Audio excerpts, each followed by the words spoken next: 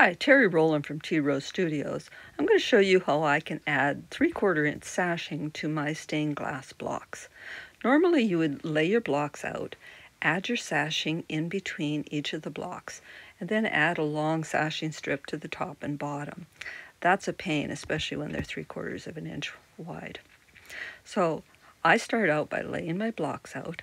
I add a sashing strip to the right-hand side and the bottom of each of the blocks.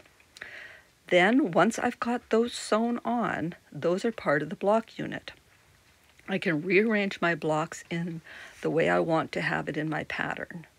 Once I've got it all laid out the way I want it, I go back and add that 3/4 inch sashing strip to the left-hand side and the top blocks. Now, all I have to do is sew my blocks together. It's a slick trick for putting sashing on especially small blocks, but I do this on almost all of the blocks or the quilts that I do sashing with. Hope this helps.